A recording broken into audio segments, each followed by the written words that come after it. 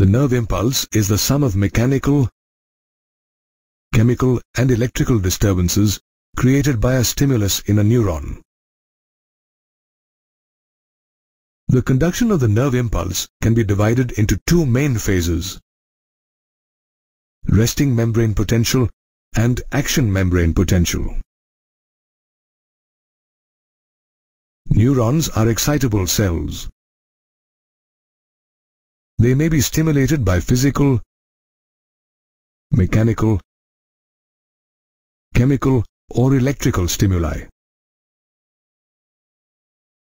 The nerve fiber or axon is covered by a neural, axonal or plasma membrane. The neural membrane has sodium and potassium ion channels called voltage-gated or regulated channels. These channels open or close according to the electric potential across the membrane. The ion channels of the resting membrane are differentially permeable to ions at different rates. It is more permeable to potassium ions, almost impermeable to sodium ions, and totally impermeable to the negatively charged proteins of the axoplasm. Therefore, the axoplasm inside the axon contains a high concentration of potassium ions, negatively charged proteins, and a low concentration of sodium ions. On the contrary, the extracellular fluid outside the axon contains a low concentration of potassium and a high concentration of sodium. This differential permeability is maintained by a sodium-potassium pump present inside the membrane. The sodium-potassium pump transports 3 sodium ions outside the cell for every 2 potassium ions that enter the cell.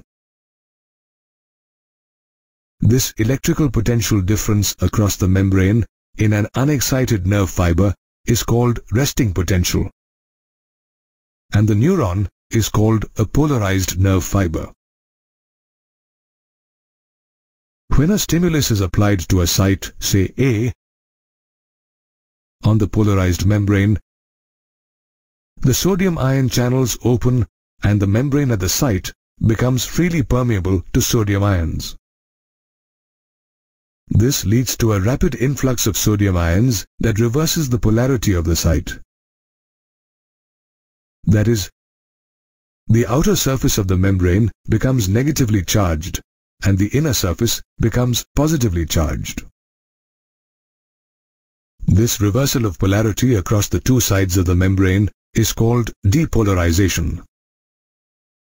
The electrical potential difference across the plasma membrane at site A is called the action potential. This action potential travels as a wave of depolarization along the length of the nerve fiber in a particular direction and is called the nerve impulse. At site B, the axon membrane has a positive charge on the outer surface and a negative charge on the inner surface. As a result, a current flows on the inner surface from site A to site B. On the outer surface, a current flows from site B to site A to complete the circuit of current flow. This reverses the polarity at the site, and an action potential is generated at site B. Thus, the impulse generated at site A arrives at site B. The sequence repeats along the length of the axon for the impulse to be conducted.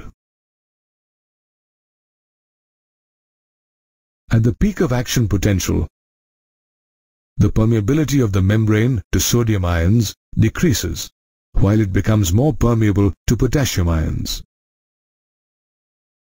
This is because sodium channels start closing and potassium channels start opening.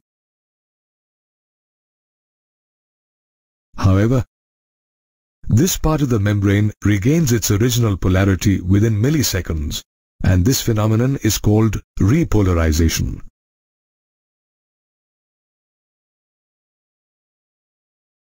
A repolarized nerve fiber undergoes a refractory period of a few milliseconds, during which the original ionic distribution is restored by a sodium-potassium pump,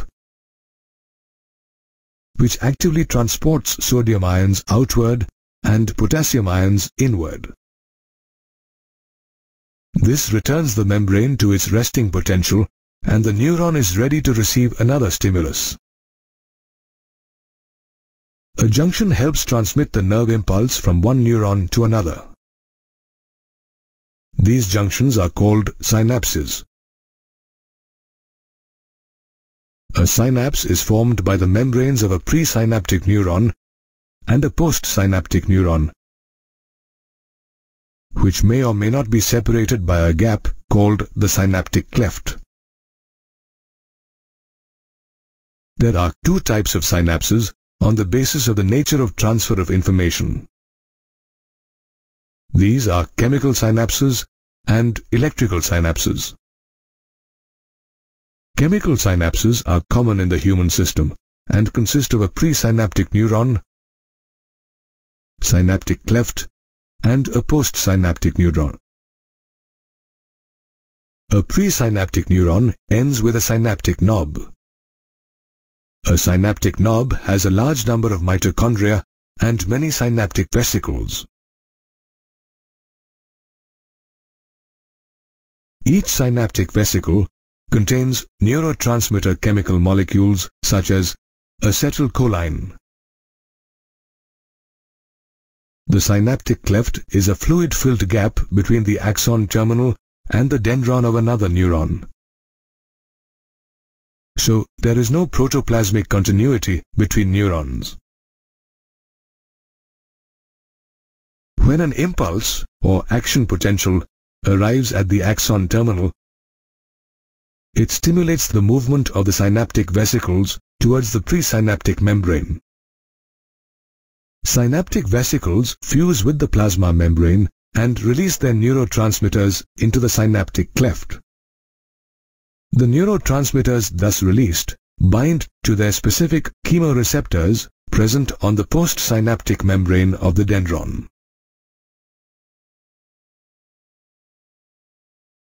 This binding opens sodium ion channels that allow the entry of ions to generate a new potential in the postsynaptic neuron. This may lead to the development of an excitatory new potential or an inhibitory new potential.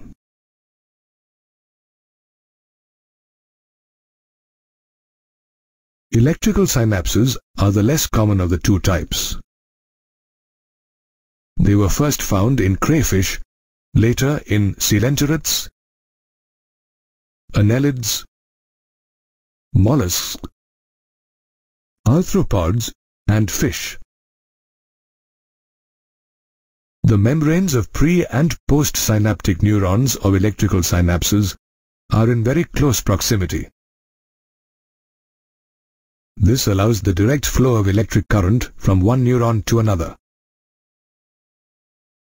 Synaptic vesicles are absent and only a few mitochondria are present.